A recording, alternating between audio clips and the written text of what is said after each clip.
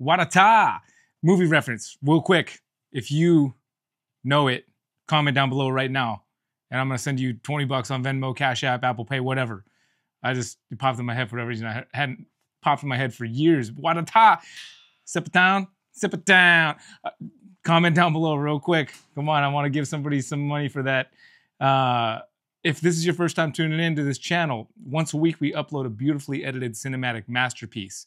This video is uncut.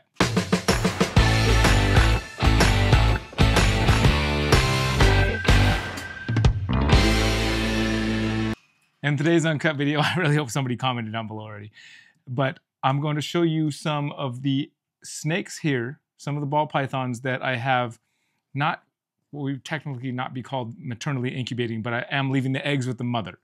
My understanding is that it's not true maternal incubation, but I am not artificially incubating the eggs. I'm leaving them with mom like I did last year with all of my females.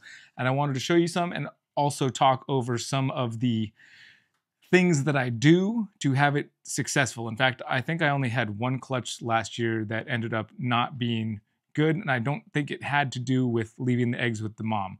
It's a really cool thing to try if you have your room set up correctly, which I'll link a video right up here in one of these corners. If you're watching on your computer or phone, you will be able to click on the link to see exactly how I have my snake room set up.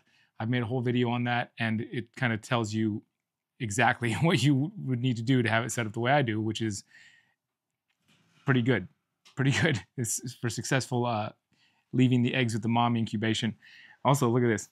If you guys haven't been checking out the Red Line Report, I just put this stuff on there. If you've been watching the channel, you probably have noticed that that this neon sign has a very reflective background, and I just painstakingly took a bunch of time to put gaffer's tape all along that plastic background so that it no longer does that. And you can see real close it doesn't look as clean. If you look up close, some of the spots I couldn't get super clean because there's actually wires running under there.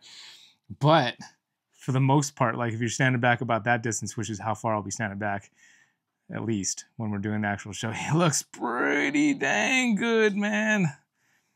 Yeah, pretty solid looking sign there now with that gaffer's tape on there. That was worth it, I'd say. What do you think? Okay. Let's take a look here at some of these snakes. Put you down on this Freedom Breeder rack shelf. If you do not have a Freedom Breeder rack shelf, man, they're just so useful and helpful. First mom that I'm super excited about that has a clutch right now is our GHI Mojave Pinstripe Het Clown, possible extreme gene that was produced by my buddy Graham Hendricks over at Hetty Herps up in Minnesota. This girl was produced back in 2017, so it's been a long time coming getting a clutch from her, but I'm super excited to have one now. She was paired with a GHI Stranger, red stripe, yellow belly. Pretty cool pairing. So what I wanted to show you, and this is perfect, she's doing this right now. Part of this is probably honestly because I was making noise and moving her around, but what I'm showing you guys right now is that she is opening up on her eggs a little bit. And again, this is possibly because I was making a lot of noise outside and she's kind of already in a little bit of a defensive mode. But if I opened up this tub without having been in here already making noise, and she was super tightly curled and the Cocoa Blocks didn't seem like it was very moist at all, I would know that she's super tightly coiled because she's trying to hold in that humidity on those eggs. And I would add some Cocoa Blocks that was moist. Not like super soaking, but pretty wet Cocoa Blocks I would add in there. And then put it around her. And I'm getting ahead of myself because there's a step that I'm not talking about right now that I want to cover, and I will. But just look at those beautiful eggs. She's got 7 in there. I'm super stoked. It's going to be some awesome snakes that hatch out of there, Lord willing. So let me take a step back and tell you something I do like with the snakes before they lay and when they have their pre-lay shed, which is also sometimes called the post-ovulation shed. Basically, if you've ever seen a ball python ovulate, it looks like they swallowed a small football or something of that nature, but they swell up pretty big. If you catch it, it's pretty cool to see. It's like, whoa, my snake is huge. Not something I've ever gotten to say, really. unfortunately. But so let's take a look at this girl who did just have her post-ovulation shed.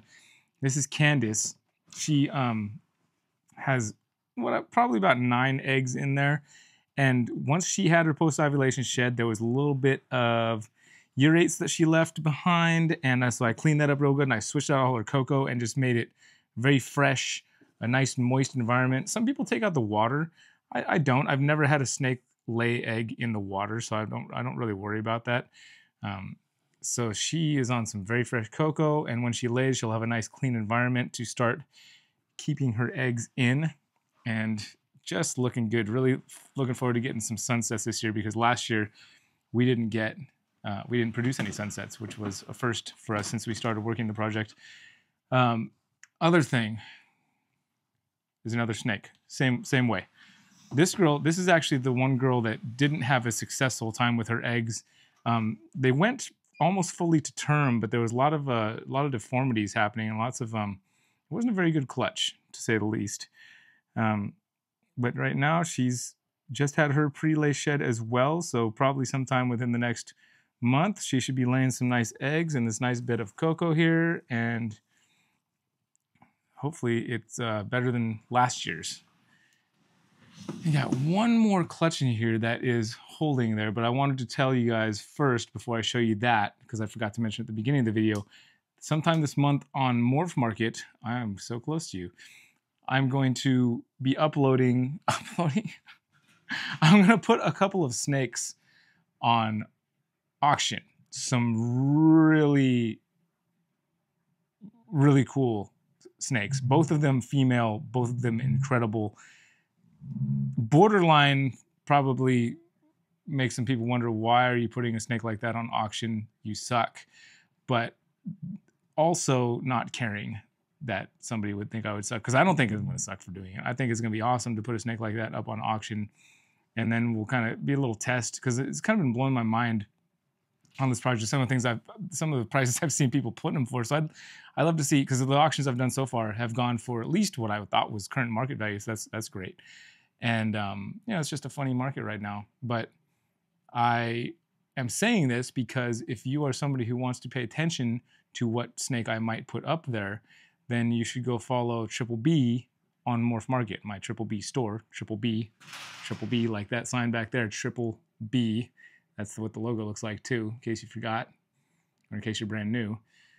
Go follow that store on Morph Market, and probably, I'd say about a week after this video came out is when I'm gonna throw a couple really incredible animals up there. I'm not gonna show you here, you're gonna have to look there. So just go follow that over there, and I think it'll be worth it. Last clutch that we'll take a look at. We're only gonna have a handful of clutches here this season, which I am fine with, because don't want to be overproducing. Want to make sure there's good homes to be found for all the animals.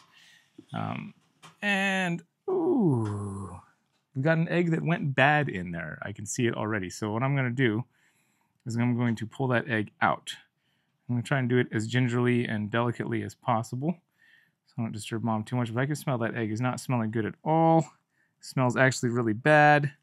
So we're going to get that sucker out before it starts spreading its mold to other eggs, which it already kind of looks like it might be trying to do over here. And this is one of the, you know, would this egg have gone bad had I not chosen to let the mom do what I'm letting her do with these eggs? Maybe.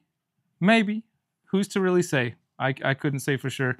You know, maybe it's because I let this little piece of wet cocoa get in there. It could be that. It's, you know, it's one of the risks, the potential risks you take when you're trying to do this movie. You're not taking the eggs out. So she's still got 4 good ones in there, so hopefully she does a good job with the rest of those. And that's a bummer to see one go bad, of course, always.